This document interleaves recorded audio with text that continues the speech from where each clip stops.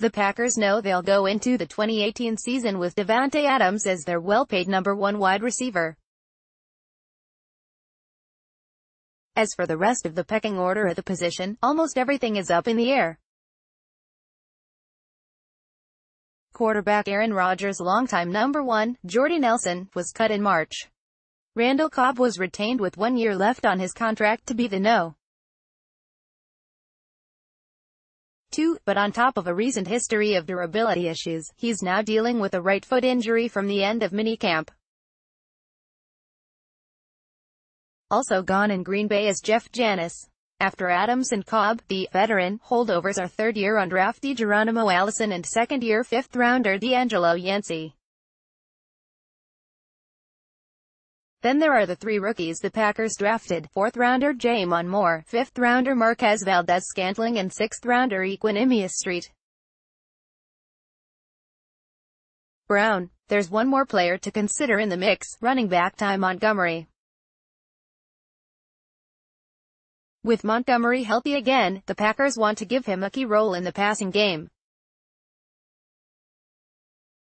That might mean the just-converted wide receiver will be deployed as a true hybrid player.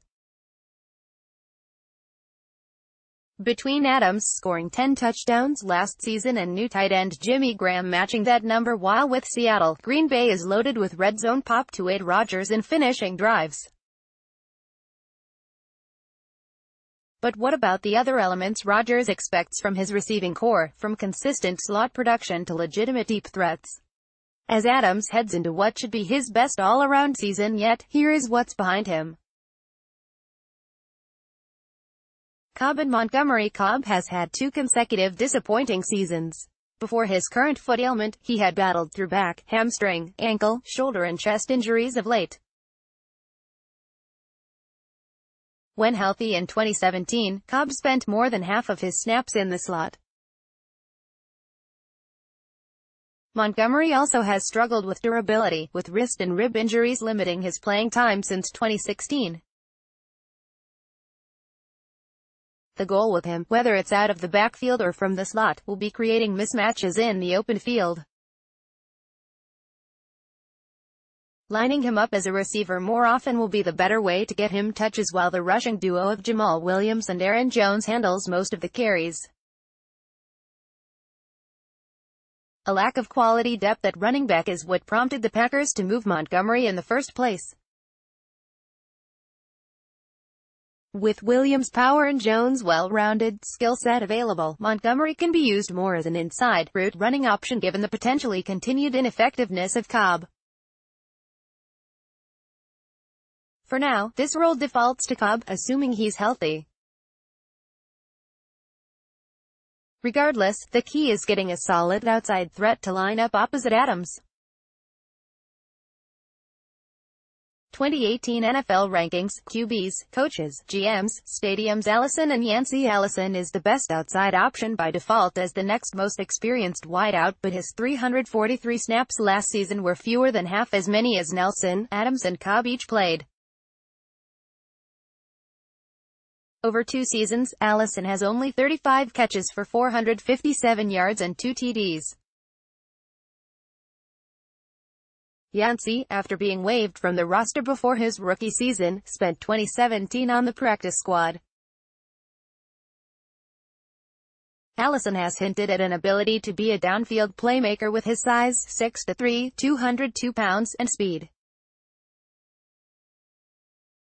He also has shown a decent connection with Rodgers, including a 6-catch, 122-yard game against the Bengals in Week 3 last year. Even if Allison does not nail down the number 3 receiver job, he will still make the team and be a factor when it spreads the field. Yancey, with limited standout skills, faces another uphill battle to avoid being cut as a higher upside rookie trio works into the offense.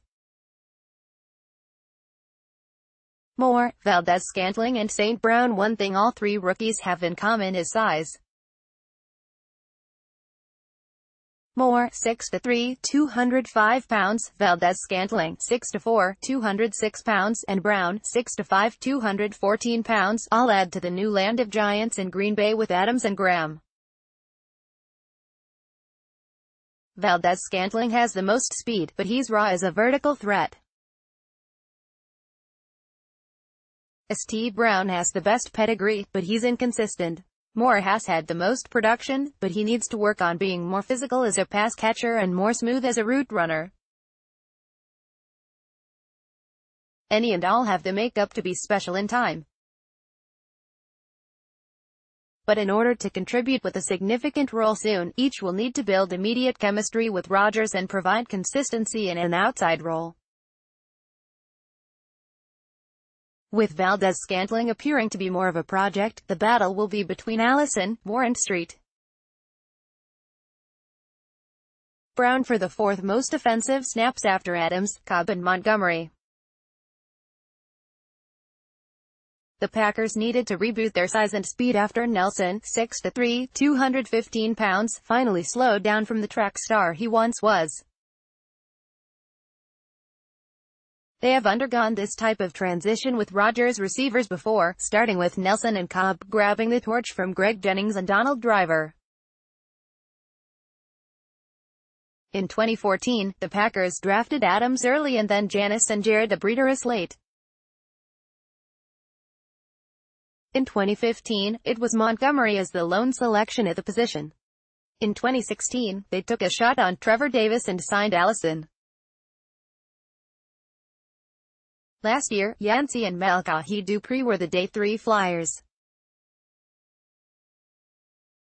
Adams was a big hit, and Montgomery is on the verge of becoming another success in a different way. Between Allison and the talented rookies, the Packers have given themselves what they usually give themselves: viable options. The Packers will settle on the most impactful group for 2018 with major input from Rodgers. The potential versatility and home run ability should please the QB as he spreads the ball efficiently across the field better than he could early last season.